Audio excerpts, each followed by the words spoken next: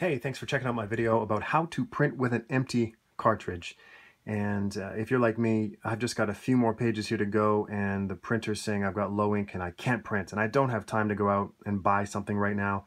I'll deal with it later. Now keep in mind with this video, if you are printing with low ink, it could damage your printer head. So just get it done. It's kind of like get that spare tire on there, but go and get it fixed as soon as you can. Go and get the ink as soon as you can. But if you just want to work around temporarily, this is what I did.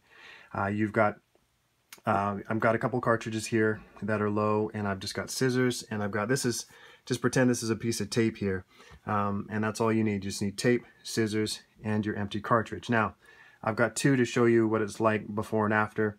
Before, you're going to pull out the empty cartridge, which looks like this, okay? And we want to look especially in this area right here. Now, what you're going to have to do, I guess the printer looks in that area, and if it can see through or something can scan through it and it can tell the ink is low, it's not going to let you print. So, what you got to do is put a piece of tape, there's white tape in this, on this one, that I put over that clear plastic part. And essentially all you got to do is take a piece of tape, whatever, electrical tape, duct tape, something that's opaque, and you're going to slide it through just like that. Okay, and so it's got to go through there and just cut it to size. Obviously, this is just an example. It's cut a little bit too long there.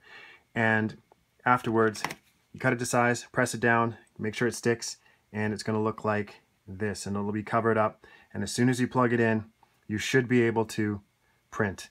And you found your way to manage to find a way to bypass it, and you can save yourself the frustration. So hopefully this video has helped you. If it has, please like and comment and subscribe.